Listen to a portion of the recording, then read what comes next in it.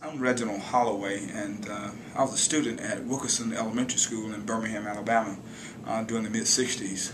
My Principal Charles R. Crowder, our instructors, Ms. Lockett, Ms. Canelo, Ms. Thomas, they all made it possible for us to go on this field trip to the Birmingham Symphony Orchestra. And as students, we were all excited about always going down to Birmingham, to the Boutwell Auditorium, to experience that great renowned symphony under the directorship of Amerigo Marino.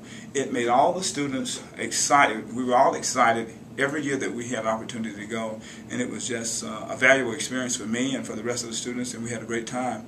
And even now, I reflect back on that experience of going to the Birmingham Symphony Orchestra and enjoying the great music by a well-renowned orchestra.